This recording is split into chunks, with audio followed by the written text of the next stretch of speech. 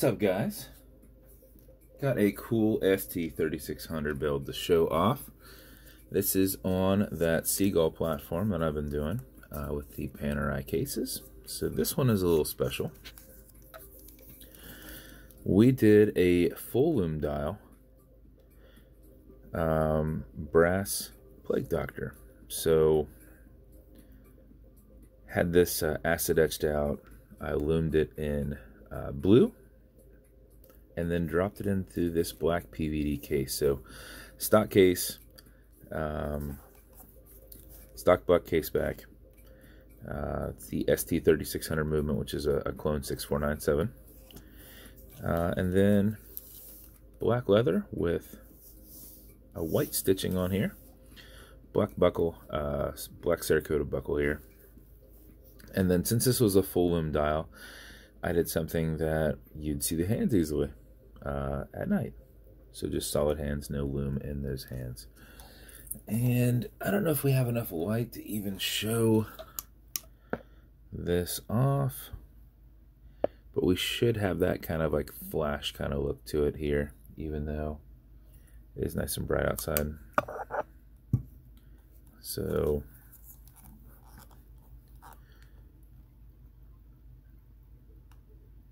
blue lume and then concentrated standard blue lume. The blue that I did back here is the blue mix that I use and blue pigment. This is just the blue that I use, and it shows better on blue because there's actually that lume under there as well. So a lot of times the blue that I use is just more of a kind of a white color. So doing it that way, you at least get to see a little bit of separation there in those lume colors. And then AR coated glass. We had a nice reflection pop there for a minute, but looks pretty awesome. And it's taken a minute for Zach to get this because this package with this dial had been sitting, in Poland for a month and a half. But yeah, man, I got something in my throat. Just itching. Back left side, driving me nuts. So another thing with these is they have a bit of a washer under this, and there is a bit of a washer when you screw this down. But that's all done. This is done by hand, and that's held down with this. Actually, I haven't got into that part yet.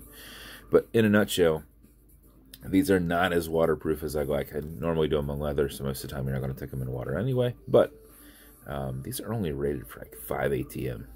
So I don't even know if I'd trust that, because this is just held in with this compression, and you got to have it backed off just a little bit so that there's tension with this arm.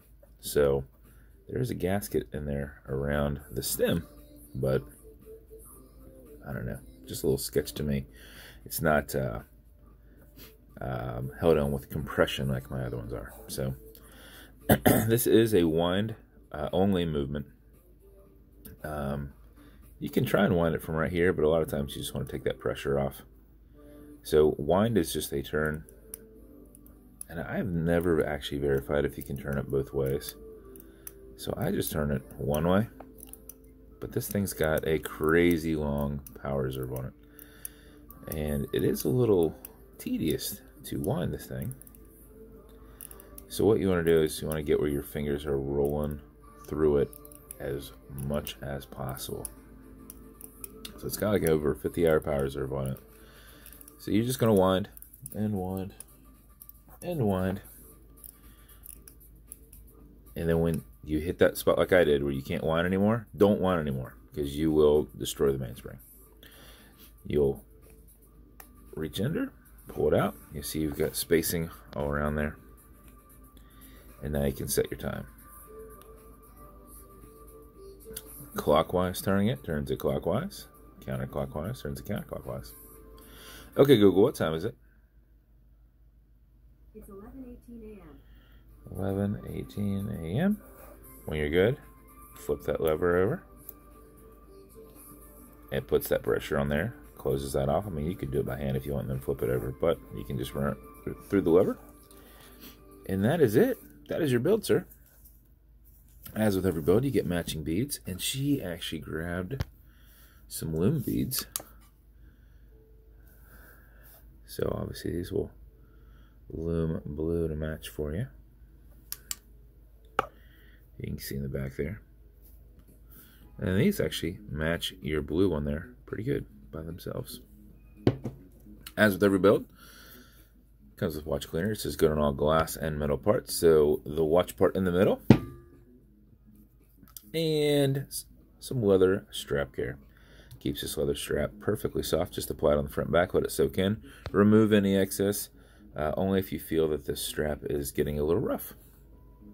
And then lastly, your microfiber. Keep that AR coated glass looking pretty. So that's your build, man. Thank you so much for waiting on it.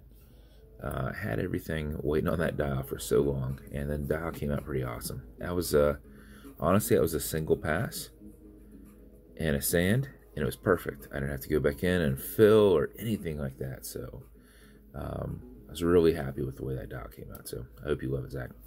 And if you want me to build you something custom and unique, reach out and I'll see what I can do. And if you want to continue to see videos like this, like and subscribe, as I put them up all the time. Thanks, guys.